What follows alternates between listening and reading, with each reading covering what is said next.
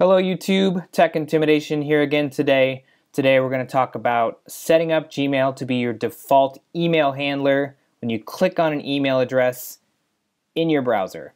So by default, sometimes when you click on an email address such as this one right here, which is my email address, tech.intimidation@gmail.com, sometimes when you click on it, it's going to do something other than what you want, which is opening another email program such as Mail on a Mac or Outlook maybe, or Thunderbird.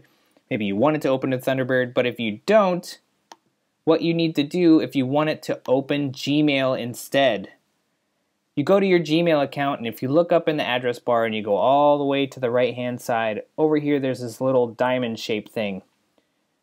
It's telling me that this page wants to install a service handler. If you click on it, the question is allow mail.google.com to open all email links. And what I want to do is click allow. Hit done. And now that should allow Gmail to be the default handler for email. So if I go back and click on this email address now, what happens is it opens my Gmail account, creates a new message, and it's all set for me to send out an email. It's that simple.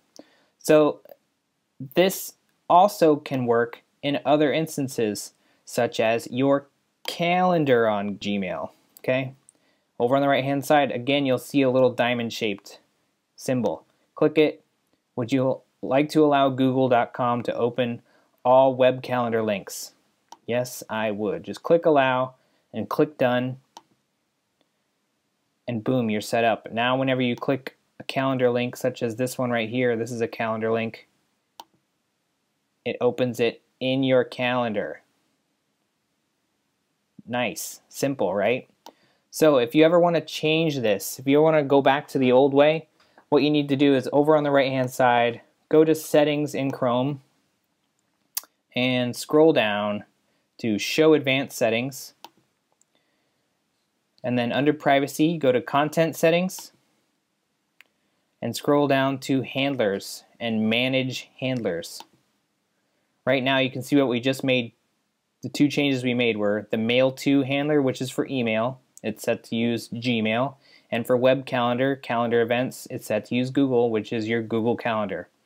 If you wanted to, you could turn those off or just remove them and go back to using iCal or Mail or Outlook or whatever you wanted to use if it was something else. And that is it. That's the tip for today. Thanks for watching.